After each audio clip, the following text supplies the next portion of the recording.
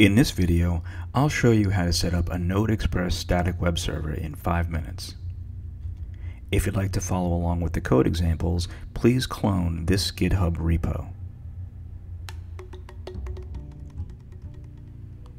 Here in package.json, I have an npm scripts start, and that points to, it basically executes the command node web-server / app.js. So what that's saying is if you type npm start in terminal, it will pass this to Node, and it's saying, hey Node, look in the web server folder and execute app.js. So let's look at that file. So in app.js we create 3 variables. The first variable is a reference to the Express node module. The second variable is path, which is a reference to the node path module, which we'll talk about in a few seconds. And the third variable is an instance of Express, so we're instantiating Express. So next up, we're setting the port. We're saying app.set port to 3000. I could easily have just created a variable called port name or port equals 3000, but it's kind of a good practice because there's other places in the code we might want to get the value of port. Next, on this line, we're saying app.use, we're calling the use method of app, and we're passing it basically a folder name. We're saying express.static. Express.static is a really important method.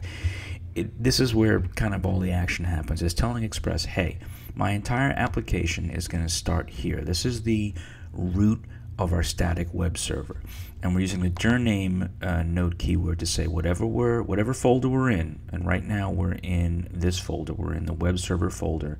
We're going to go up one level and then look in the www folder. So this / means go up one level and look in www. So if we go up one level from app.js, we wind up in web server, and then we go into www. So this is a really important line, and this is kind of what makes Express, one of the things that makes it so special is this line right here would require dozens of lines of code if you wrote it yourself with Node to check for file types and extensions, and then serve the correct files. Here we're just saying that to Express, hey, if somebody makes an HTTP request in the www folder, just satisfy that request, whatever the kind of file it is that's being requested. So it could be an HTML file, a JPEG, a GIF, JavaScript, CSS, whatever it is, just satisfy that request. And then we're saying app listen. So we're telling the Express app to listen on port number 3000. We're saying app.get ports, whatever the value of port is, it goes here, it's 3000.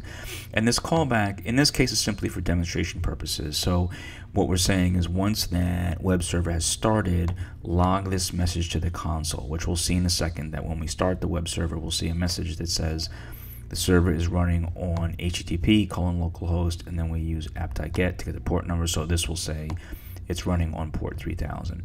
So let's fire up the web server. I'll go to a terminal and I'll run the command npm start, and as you can see, we get that message. The server is running on http //localhost 3000. And if we look back at the code example again, we see that message is being set here. So now we know the web server is running. Let's take a look at simple web page, and I'll look at localhost 3000, and we see the example web page. Nothing too special, but if you look in our JavaScript console and you look at the network tab and then refresh the page, you'll see there's 2 network requests going out. The first one is for localhost, and if we look at the response, we see that we're getting HTML back. So that's the contents of our HTML page.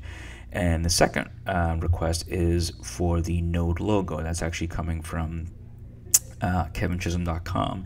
Let's look at why those requests happen. Well, here in the www folder we have index.html, and index.html is a very special name that says to any web server, hey, if the user doesn't specify a file name, serve up this one.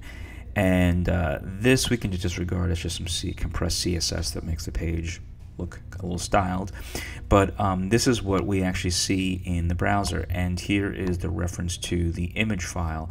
So this is another HTTP request. So again, it's kind of points to what makes the Express static web server so powerful, is that there are 2 requests, first for this actual page, for the index.html file, And then in the index.html file, we make another HTTP request for this image. So this this line right here does all of the heavy lifting there. It says, look, whatever HTTP request is made to the www folder, just satisfy it. And that we could easily have gone to the browser and said, I want to see localhost :3000 in index.html, and we get the same thing. It's just that index.html is a name that we don't have to specify. We can just go to the root.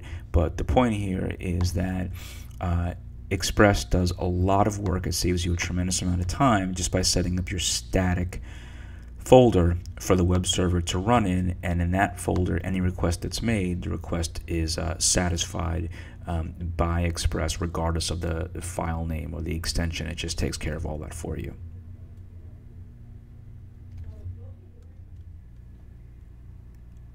I hope this video was helpful to you. If you're looking for more tutorials about Node, please visit my blog.